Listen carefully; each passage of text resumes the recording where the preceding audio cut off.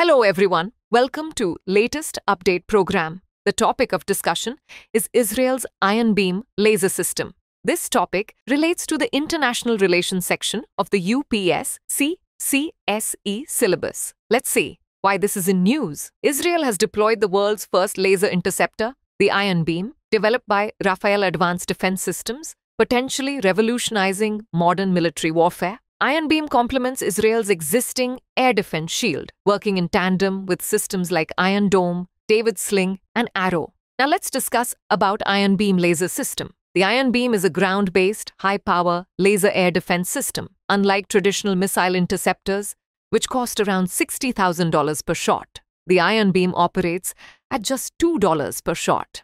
The system uses adaptive optics technology, enabling stable targeting over long distances, ensuring high efficiency and accuracy. Israel plans to improve the system's range and power, eventually deploying laser interceptors in space for advanced ballistic missile defense. Now let's discuss its significance.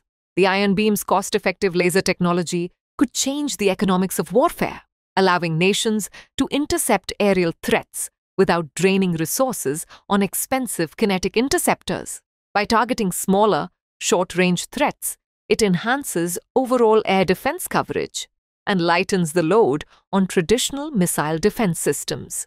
The system signals a shift toward directed energy weapons becoming mainstream in military defense, potentially altering future combat strategies. The possibility of deploying lasers in space further builds on the concept of Star Wars missile defense. Now it's time to do a practice question. Consider the following statements regarding the Iron Beam laser system developed by Israel. 1. The system operates at a significantly higher cost per shot compared to traditional missile interceptors. 2. Its primary focus is on intercepting long-range ballistic missiles. Which of the above statements is correct? A. 1 only, B. 2 only, C. both 1 and 2D. Neither 1 nor 2. Send the answer for this question in the comment section. Thanks for watching. For more informative content, like, share and subscribe, and do not forget to press the bell icon to get the notifications.